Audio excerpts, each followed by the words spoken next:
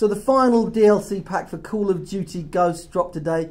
It's called Nemesis. There's 4 new maps plus the final part of the Extinction Saga. We're going to look at all 4 maps very quickly today. This one, Alex, is called... This is Sub-Zero. It is a Canadian kind of evacuated naval base. Basically, it's like your traditional sort of 3-lane design. It's a sort of mid-range map. When you're outside, there's quite a few long-range sight lines. So for snipers out there, outside is probably where you're going to get most of your kills.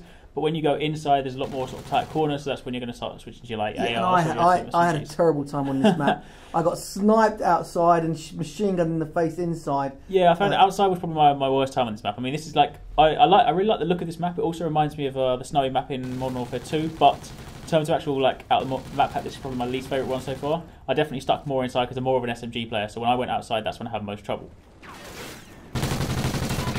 Ready for delivery.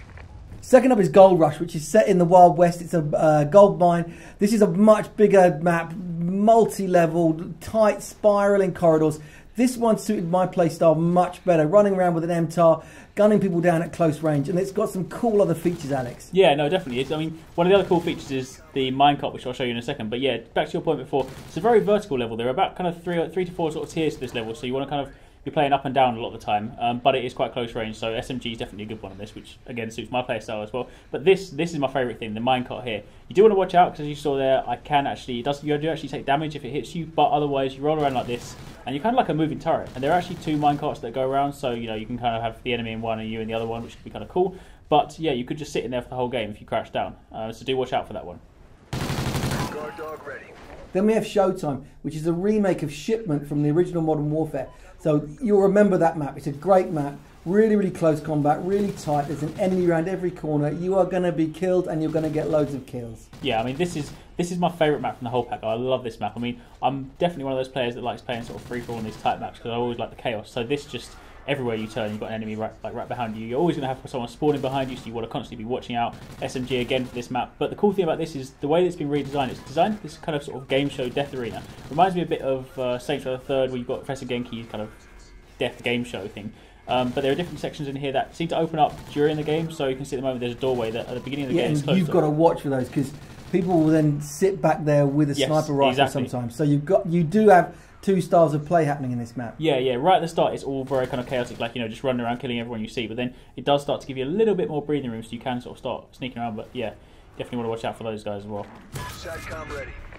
And finally, there's Dynasty, which is probably one of my favourite maps. Set in China, medium size, and it seems quite conventional at first, but it's got some real hidden secrets in it. Yeah, definitely. I mean, it's, as you said, it's medium sized, but there's sort of these 2 to 3 tiers to it. You've got kind of the underlying sort of sewer layer where you've got these sort of tunnels down underground, so you can want to watch out, especially on these bridges you're here. You see, you can look down and you can kind of shoot people from there, so you want to watch out. Then you've got the kind of the main level, and there's a few sort of stairways going up to these slightly higher up buildings with some windows that can look down. So what I liked, Alex, was the fact that there's lots of interiors, and when you think you're in the interiors, you think you're safe, but there's loads of windows. Yeah, the windows. So there's lots of sight lines to shoot from the outside in and out. That is very true. That is true, actually. And I mean, the thing as well, being a medium-sized map, when you're outside in these sort of like long corridors, you've got quite sort of a lengthy sight line, and they are quite clear, so you can, you know, there are some sort of areas to snipe. But a lot of the time when you get inside again, it's very sort of close quarters. So a lot of these maps, they do seem to be sort of focused on the old sort of close quarter combat, which suits me perfectly. You know, I am an SMG player, but I know some people prefer the longer sort of wider maps.